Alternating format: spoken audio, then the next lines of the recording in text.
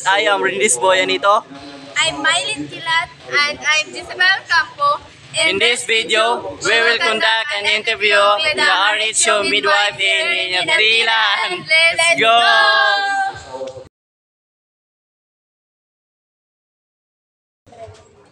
How many years do you work in this field? 24 years. What made you choose this field of work? To take care of and help people in need of medical care. What experiences have you had that made you feel accomplished? What made you say so? Um, when both mothers and babies safe upon delivery.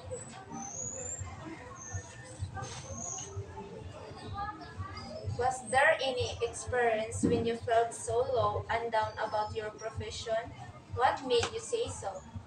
Profession, siguro because of there are many workloads comes with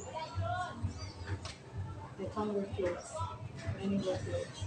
Eh, dili mo gud kanira mong trabaho, kanang paanak ka, daghan ko may trabaho, so daghan workloads. Can you describe the whole process of guiding a mother in the whole process of labor? First, you have to be focused. Focus all the time. Focus all the time. You know how to deal with the problems. You have to ensure the mother's safety. You know, and you have to give her the TLC, the tender loving care, so that you will be distressed. Can you describe a newborn baby? How do you manage to take care of them while the mother is still recovering? We always ensure that the vital signs of the baby is checked every now and then. We check if the baby sucks properly. What can you say to the upcoming mothers? To those upcoming mothers, you must plan your pregnancy, plan at the right age, at the right time.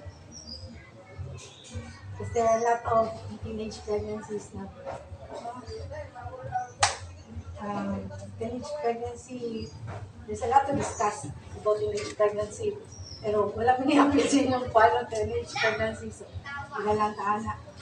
So, ano lang, you have to, you must plan, no?